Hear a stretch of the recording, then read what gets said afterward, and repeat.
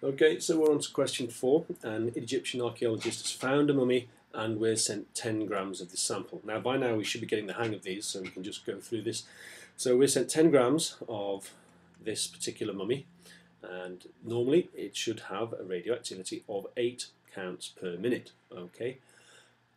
This sample though is so old that some of the radioactive carbon isn't there anymore, and so the activity is 6 counts per minute.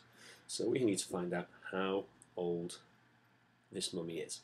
So we're just going to do this. We're going to find the percentage of radioactive carbon that's still there, and that's just going to be found by taking a very, very simple 8 counts per minute in anything that's alive, that's 10 grams worth of, and from our mummy we're given 10 grams, which has an activity of 6 counts per minute.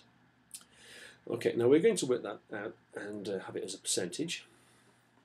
Okay, and then we're just going to take that up there and read down from here until we get to the right place. Okay, so calculator time. Once again, okay, 6 divided by 8 times 100 gives us our percentage of radioactive carbon. Well, that's 75%.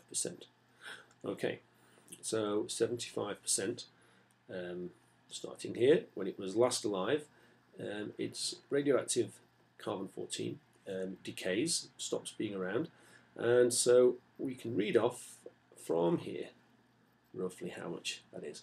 Now, if we look at this, that's nothing, that's 4,000 years, we're about halfway there. So our sample, okay, how old is our mummy? Well, it looks like it's going to be something like 2,000 years old. And that's as simple as it gets.